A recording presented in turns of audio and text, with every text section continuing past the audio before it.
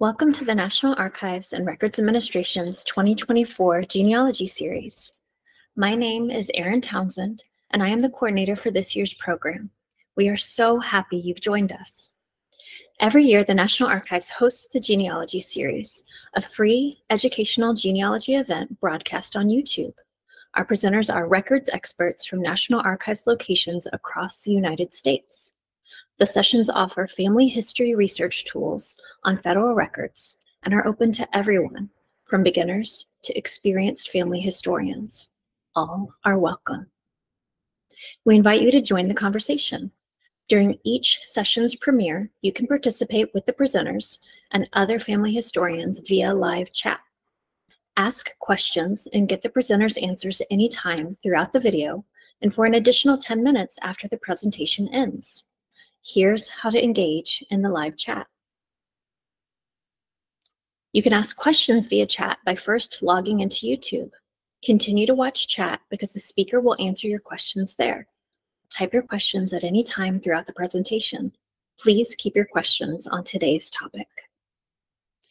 We are offering 5 genealogy sessions on Tuesdays at 1 p.m. Eastern Time, starting May 21st and ending June 25th.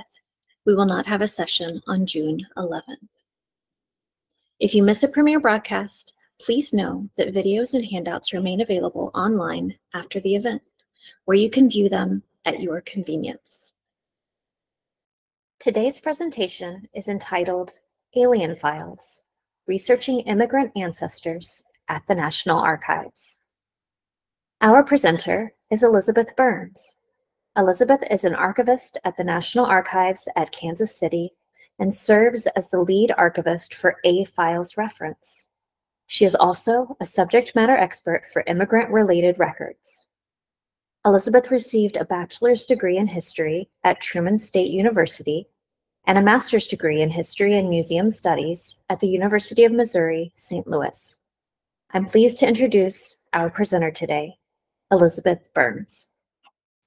Hello, my name is Elizabeth Burns, and today we'll be discussing alien files, more commonly called A-files.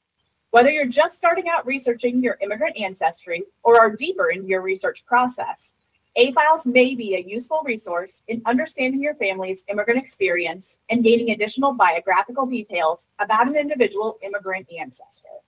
During today's session, we will go over background information about what A-files are and who should have them.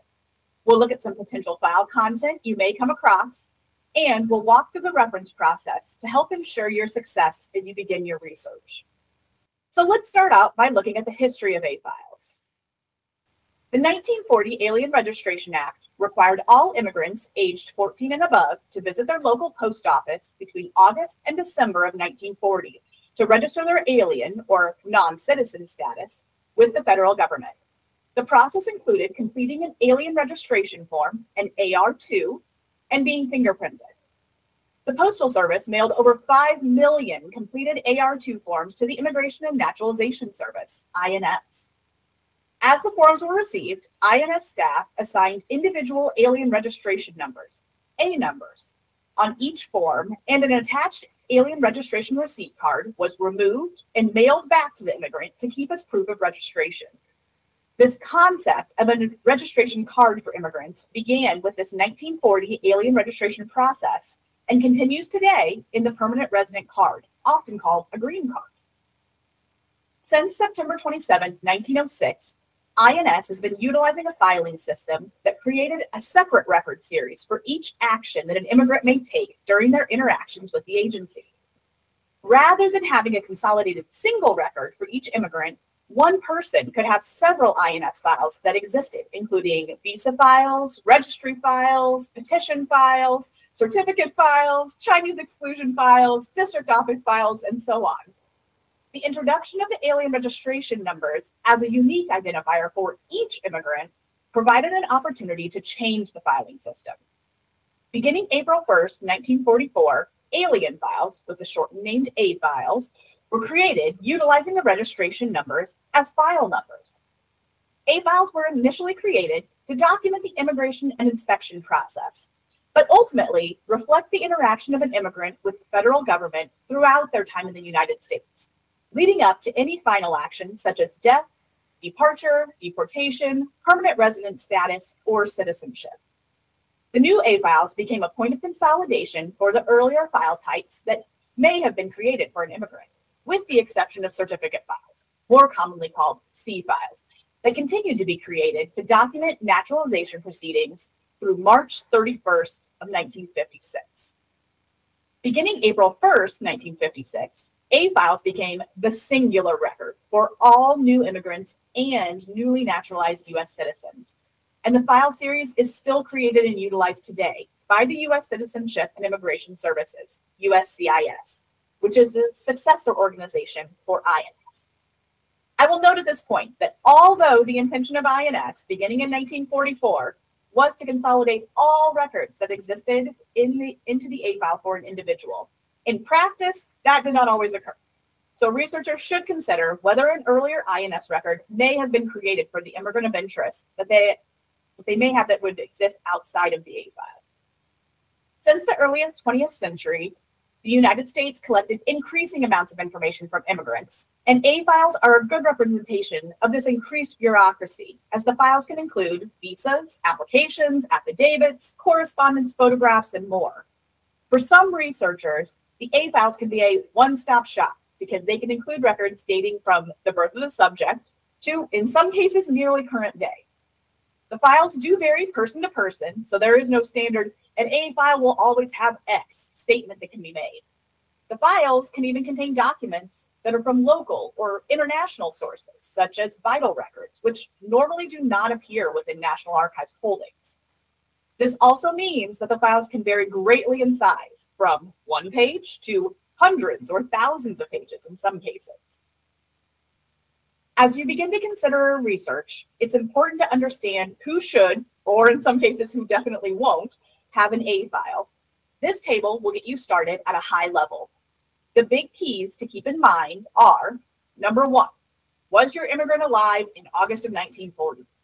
If they died prior to August 1st of 1940, they would not have participated in the alien registration and would not have been assigned an A number.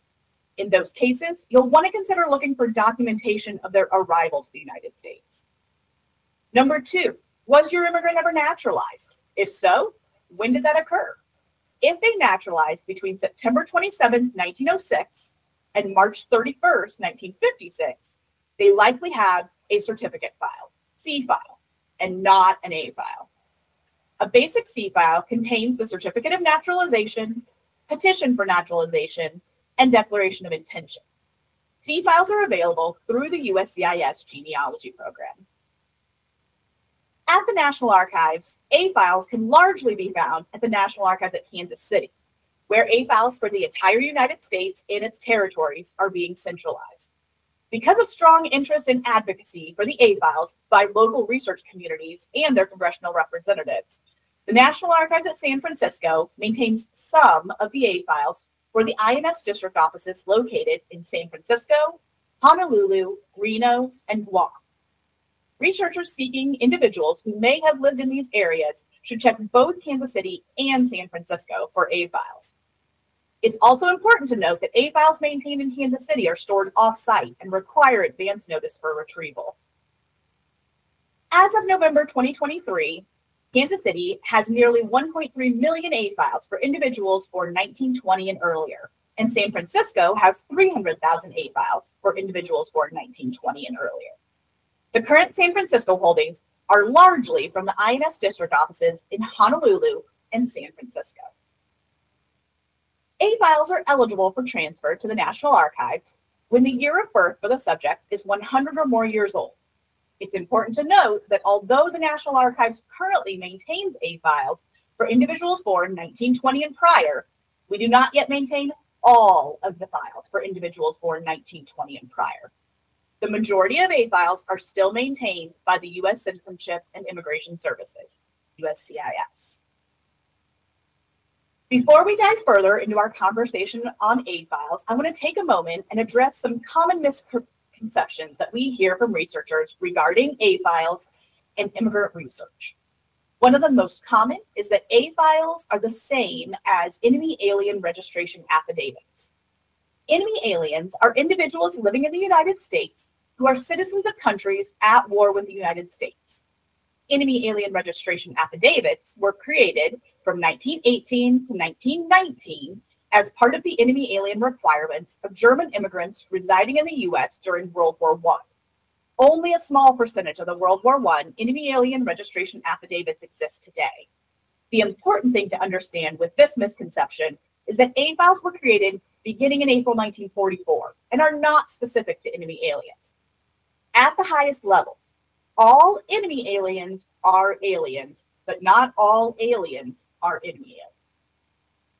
It is accurate to say that enemy aliens can be documented in A files, though. For example, 1942 applications for certificates of identity that were completed by German, Italian, and Japanese immigrants that were considered enemy aliens during World War II were often consolidated into A files. Another common misconception is that all immigrants naturalized. Naturalization is and has always been a voluntary act. It is not required for an immigrant entering the U.S. to become a naturalized citizen. The statistic on the slide is an interesting one that I've come across regarding percentages of immigrants who pursued U.S. citizenship. Of the foreign-born persons listed on the 1890 through 1930 censuses, 25% had not become naturalized or filed a declaration of intention. That's sometimes called first papers, indicating their intent to become a U.S. citizen. 25% is not an insignificant number when you look at the overall population of the United States.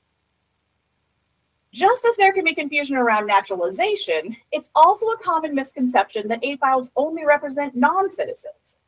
It is true that from April 1st, 1944 to March 31st, 1956, A files rarely include citizenship records. However, beginning April 1st, 1956, A files serve as a consolidated point of documentation for all of an immigrant's records, and it's still an active file series utilized today. I'll also point out that there can even be A files for individuals who are American-born. There could have been a question about an individual's citizenship status. Or, for those familiar with laws impacting women's citizenship, you can see A files documenting repatriations that were completed to return U.S. citizenship to American-born women who lost their U.S. citizenship due to marriage to a husband who was not a United States citizen. A final misconception I'll address is confusion over the assistance and service that National Archives staff can offer to researchers who are pursuing dual citizenship. There's been a huge uptick in requests from dual citizenship seekers over the past several years. And in an effort to aid that research community, we created an FAQ that looks at some of the most common questions and points of confusion that we address. If you're a dual citizenship seeker, I highly recommend reviewing the FAQ page as you prepare to submit requests to National Archives staff. Having talked through the history and context for A files, let's look more in depth at some of the content you may come across as you utilize A files in your research process. As I noted earlier, no two A files are alike. The content depends entirely on a given individual's interactions with the federal government and the documents created out of that interaction. One common document in the early low-numbered A files is the 1940 Alien Registration Form, the AR2. This form gathers great basic biographical information about the subject of the record. What is their full name? What name did they enter the country under? What other names have they utilized? When and where were they born? A physical description. When, where, and how did they enter the U.S.? What is their occupation, both past and present? Are they a member of any organizations or clubs? Do they have prior military service? Have they attempted to obtain U.S. citizenship? Do they have any other family members, like parents, spouse, and children residing in the U.S.? Do they have any prior arrests, indictments, or convictions? Have they been affiliated with any organizations devoted to influencing political activities or public policy of a foreign government? For smaller A files, where the AR2 is one of or the only document in the A file, I encourage researchers to consider how they can use the information on the form as a jumping off point for additional research. If they provide a date, port, and vessel of arrival, can you locate the correlating passenger manifest document? If they list an employer and or clubs that they participated in, do those organizations have records that still exist today, whether at a local historical society or archive? If they noted that they filed a declaration of intention to start the naturalization process, can you track down that court document? If they indicate prior military service, can you look into military records maintained by the organization they reference? If they cite a prior criminal conviction, can you look into court and penal records from the area where the event occurred, and so on? It's easy to take the information at face value, but sometimes there may be an opportunity to locate additional supporting documents outside of the A file. One of my favorite documents that can appear in A files is the immigration visa and alien registration application. This form has taken on different formats and content over the years, but what makes this document exciting is that it is often where supplemental records, such as birth certificates, baptismal records, marriage certificates, and so on will appear. This form also consistently includes a photograph of the subject with their signature included. And for many researchers, this may be the first time they're seeing their ancestor. The form itself normally builds on the kinds of information gathered by the original alien registration form, but what's nice about this particular application is that you often get parent names, including mother's maiden name. You may also get details about the spouse and children, prior foreign residences, and employment. I worked with a researcher at Grants who had tracked down an A file for her great uncle Moishe. His immigration visa and alien registration form highlighted his life both before and during World War II. Born May 10, 1898 in Radun, Poland, Moishe had spent his life until World War II in his hometown. He then moved to the ghetto in Radun for a year, fled to hide in the woods of Poland for 2 years, and eventually spent time in Berlin, Germany, and in a displaced persons camp in Auschwitz, Germany, until National Refugee Service Incorporated paid his passage to the United States. Prior to seeing the A file, the family had no idea how Moishe had survived or what had become of him during the war. At the opposite end of the spectrum, there are documents like the annual address report cards that don't, upon first glance, appear to researchers as being as useful as documents like the forms we've discussed so far. Address reporting was a requirement every year for registered non-citizens in the U.S. after the initial 1940 alien registration process was completed. Each year, as the new address report came into the A file, the old report would be removed. So, in many cases, you may only find one address report in the file. But there are occasions where lots of address report cards were kept in an A file. The form contains very basic information: name, alien registration number, date of birth, country of birth, address, date card was completed, and a signature.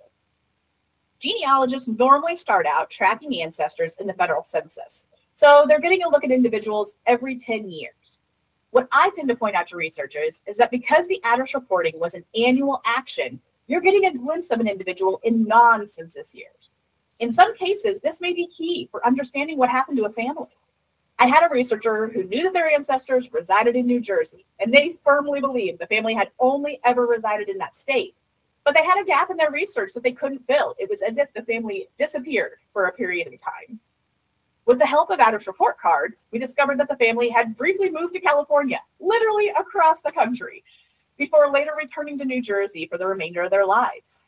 This knowledge opened up new search outlets that the researcher hadn't previously considered.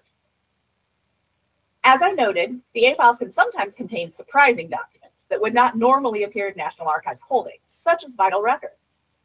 Vital record documents can include birth certificates, baptismal certificates, marriage certificates, divorce decrees, death certificates, etc. Normally, these records are found in the county, state, or country where the documents were created. But they can appear in our federal holdings at the National Archives in cases where they were submitted as supplemental records for applications submitted to INS. It's fun to come across vital records issued by foreign governments because they normally appear in the language used by that nation. A few miscellaneous records to mention from A files include the notice, this file is not consolidated note at far left on this slide. That document was inserted into A files during the 1950s by the administrative side of INS to indicate to the investigative side of the agency that they should not stop with the A file when they were researching a subject. You'll remember that INS filing systems were in transition at this time, and due to prior filing schemes existing, there may be multiple file types that were present for one person. Although there may be no additional records that exist, I tell researchers to use that same thought process that INS investigators would have applied in their work. Consider what kinds of records could exist and how you would determine where to look next. Always consider jumping off points and the bigger picture of INS record keeping when you're researching an immigrant ancestor. The record at the center of the slide is an application and permit for reentry to the U.S. These documents were issued as an immigrant traveled in and out of the U.S. and can provide you with additional insights into personal and business travel that the immigrant completed. If they were traveling for pleasure, you may discover additional details about the family members residing abroad. If they were traveling for business, you may learn more about their work activities and colleagues. On the right of this slide, you see a report of departure for alien. Not all immigrants remained in the U.S. permanently. If a non-citizen decided to leave the U.S. of their own accord, or due to a deportation, this report was issued to confirm when, where, and via which vessel the individual departed from the U.S. In some cases, this may represent closure of the A file if the subject of the file never re-entered the U.S. in subsequent decades. Additionally, within an A file, you may find naturalization records, including the Declaration of Intention, Petition for Naturalization, and Certificate of Naturalization, or Certificate of Citizenship, along with additional documents created during the naturalization proceeding. We often have researchers contact us inquiring about obtaining a copy of the Certificate of Naturalization for an immigrant. Normally, the certificate does not appear in National Archives holdings, as historically, the National Archives maintained only the federal court naturalization records, the Declaration and Petition, in our Record Group 21, Records of the U.S. District Court's records. But with the addition of A files in Record Group 566, Records of the U.S. Citizenship and Immigration Services, there is potential, especially in cases of post-April 1st, 1956 naturalizations, that the certificate may be available in our holdings. Another point to mention is that in cases of derivative citizenship, the naturalization records of the individual who afforded the subject access to U.S. citizenship may appear in the A file. Mentioning derivative citizenship, I'll also take a moment to answer a question many researchers pose about certificates of naturalization versus certificates of citizenship. Naturalization acts historically referred to certificates of naturalization as certificates of citizenship. In practice, the term certificate of naturalization, which is presently tied to Form N-550 and its variants, was used for those who completed the traditional naturalization process. And the term certificate of citizenship, presently tied to Form N-560 and its variants, was used for derivative citizenship. Sometimes the N-550 certificate of naturalization had a heading that read certificate of citizenship. For stretches in the 1930s, for example, the certificate of naturalization read certificate of citizenship. And there were cases where an individual lost an earlier N-550 that said certificate of naturalization and received a replacement that said certificate of citizenship. The certificate heading only reflects when the document was printed and what design was being used at the time. The heading does not indicate anything about the naturalization itself. The form number on the certificate and the text on the certificate will indicate if it's a derivative citizenship. As we wrap up discussing general A file content, there are some additional immigrant-related record types I wanted to point out that can appear in the files. Passenger manifest and border crossing records or associated information can be included, especially in cases where an immigrant was working to prove legal entry into the U.S. Other INS file types may have been consolidated into an A file, including visa files, registry files, petition files, Chinese exclusion files, etc. Both foreign and U.S. passports can sometimes appear. Full deportation cases can be included with warrants, interview transcripts, investigation reports, and so on documented in the A file. Immigrants from Germany, Italy, and Japan have their World War II enemy alien experiences documented, beginning with the 1942 applications for certificates of identification that were required of them to complete, moving into documentation of internment in the U.S. for the duration of the war, and in some cases, expatriation from the U.S. in the post-war years, in many cases with subsequent return to the U.S. Ultimately, no two A files are the same. The file content is entirely dependent upon that individual's interactions with the federal government. Hopefully, the overview I provided gives you an idea of what you might see as you dive into A-file research. Let's move now into the record request process. We'll walk through the steps you need to take to ensure success of your inquiry. But researchers are always welcome to contact National Archives staff to obtain additional guidance and ask questions. Don't ever be afraid to contact us with questions. All of the A files currently maintained by the National Archives are indexed in our online catalog, which you can visit online at catalog.archives.gov.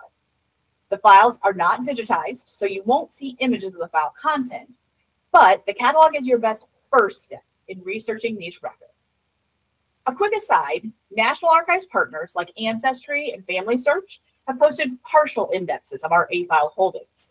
But you need to keep in mind that the most comprehensive and up-to-date index option will always be the National Archives catalog. I know that the catalog can be daunting for some researchers, so I want to take some time today to break down what you're seeing and where you should be looking. First, let's take a look at the basic anatomy of a catalog entry. Some of the key pieces of information that you'll find in the catalog results list are the title for each entry, which includes the name of the file subject, the National Archives identifier, or NAID, that is a unique identifier assigned to every description in the catalog. It's specific to that item, file, or series, and can immediately allow staff to, quote unquote, see what you're seeing. And the local identifier, which is comprised of the alien registration number, the A number, the transfer number where the file can be found, and the box number. As you review the result list, you'll also notice that below the title line, there's a truncated version of the scope and content note, which provides a quick glimpse of biographical data about the file subject. We'll talk more about that momentarily. Before we move on, I want to point out that within each catalog entry, you will find the location of record noted. And this is an important piece of information to review, as it will give which National Archives office you need to submit your request to. Remember, A files can be found in both Kansas City and San Francisco. Diving deeper into the scope and content note, you'll find that the amounts and kinds of information listed in the scope and content note may vary widely. This data was culled from the U.S. Citizenship and Immigration Service's Central Index System data that we receive with each transfer of records. The information recorded depends on what details the USCIS input for a given individual. In all cases, the catalog entry will include the alien registration number in the local identifier field that we talked about, the subject's first and last name in the title field, and the date of birth in the scope and content note. That note may also include alias names. For women, this is normally their maiden name, their country of birth, their date and place of entry to the U.S., parent names, and naturalization details. The important thing for researchers to keep in mind is that even the basic information in the scope and content note may help you determine if an A file could potentially be a match for someone you're seeking. You may get multiple catalog result hits matching the name that you're seeking, so noting the date of birth may be key. For example, if you know that you're seeking Antonio Grande, born in 1875, seeing results for an Antonio Grande born in 1913 would likely indicate that this is not the person you are seeking. There are different approaches that you can take when you search the catalog. We'll look at two today. The first is a basic search, right from the main page at catalog.archives.gov. You can visit the web page and in the main search bar, start typing search terms. For A files, this can be the first name and/or surname, or the alien registration number. For A numbers, you need to be aware that the number must be in A1234567 format. It must start with an A, and it can't include any spaces or other punctuation for catalog search purposes. A numbers can appear in a variety of other documents like passenger manifests, petitions for naturalization, within family records even, and they may show up in different formats. But for the catalog search, you need to type the number in A1234567 format. When you do a basic search from the catalog main page, you're casting a wide net across the entire catalog. So you need to keep in mind that the results will likely include entries that are not A files. You will be looking for results with the title Alien Case File 4, Subject's Name, or A File 4, Subject's Name. You can see on the right side of the screen a results list for a search on the name Antonio Grande. I've circled 2 titles that are A files, but you see there were other result hits that populated. If you see additional name matches that don't include those A file terms in the title, it doesn't necessarily mean that they won't be relevant to your research, but it does mean that they are not A files. In those cases, it's very important to look at the location of record listed and email that office directly to inquire more about what the record is. Remember, A files are only maintained in Kansas City and San Francisco at the National Archives. Because searching everything under the entire umbrella of the catalog may feel overwhelming, one way to put on those blinders and successfully narrow the scope of your search is to complete a search within the A file series.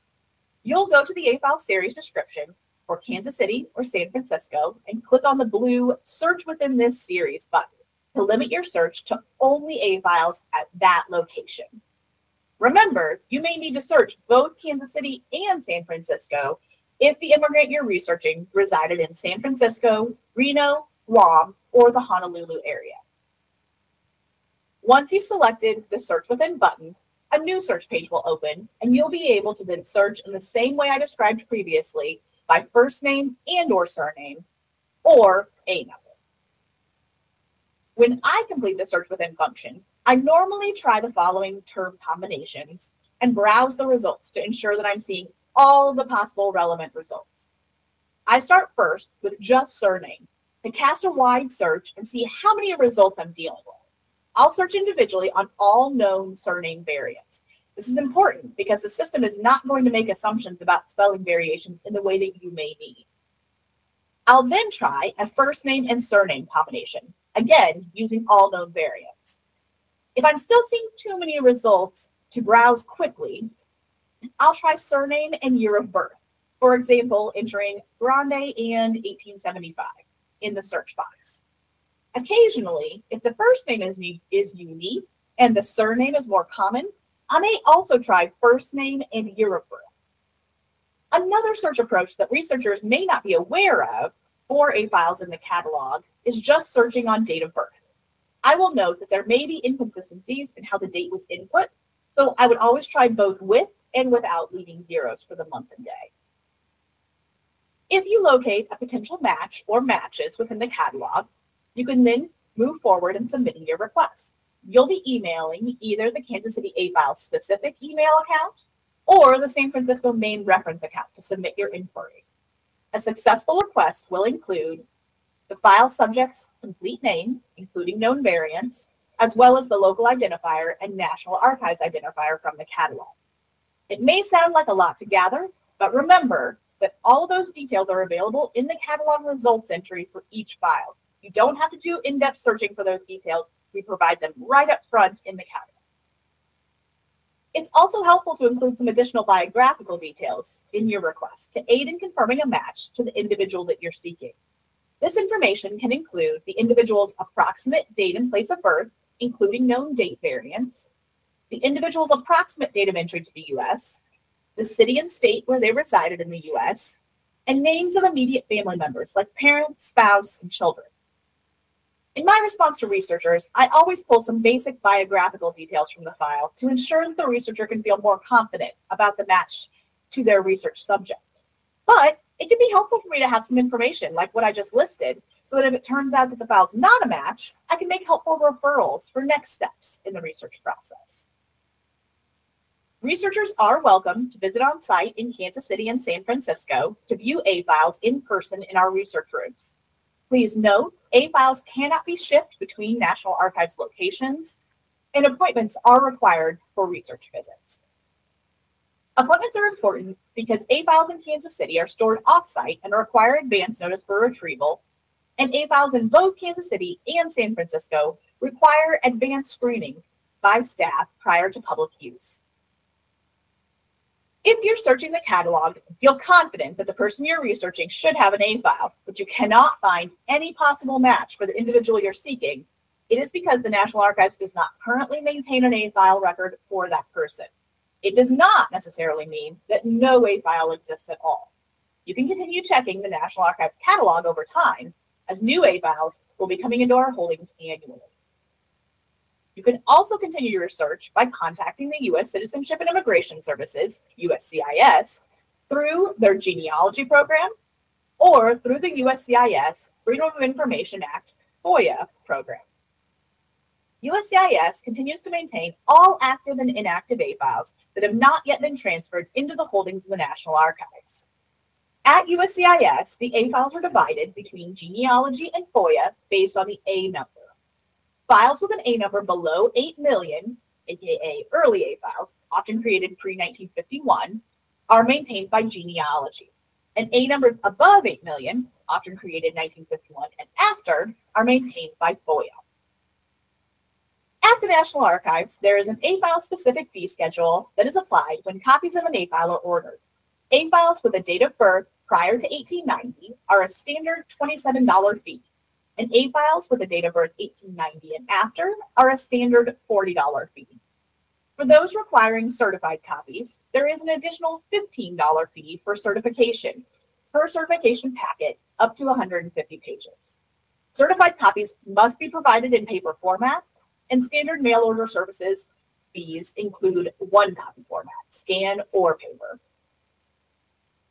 We've covered a lot of ground in today's program, so if you need a quick refresher or would like additional details on related topics, I want to point out two web resources. One is the A-file specific webpage on the National Archives site. The other is the Immigrant Records landing page on the National Archives site. If you're completing immigrant-related research, these resources may help push your research into areas you hadn't previously considered. It's worth perusing both when you have time.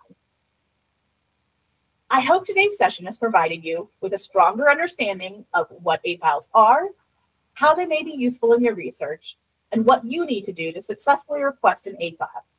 If you have questions about A files research or next steps in your immigrant research process, please email our staff so we can assist you. I hope to see many of you submitting A file requests in the coming weeks and months. Thank you for your time today. Thank you again for watching. This ends the lecture portion of the broadcast, but we will continue to take your questions about today's topic in the chat. If we do not get to your question, please send us an email at inquire@nara.gov. Note that the videos and handouts will remain available on this YouTube page and our website. We plan future programs based on your feedback. Would you please take a minute to complete our short online evaluation form? At this time, I'd like to thank the Genealogy Series team who contributed to the success of this program. We are grateful for your work. If you enjoyed this video, check out our Know Your Records program. We have over 100 educational videos on how to conduct research at the National Archives. Although this concludes the video portion of the broadcast, we will continue to take your questions in the chat for another 10 minutes. Please stay if you have questions. Thank you for joining us for today's presentation.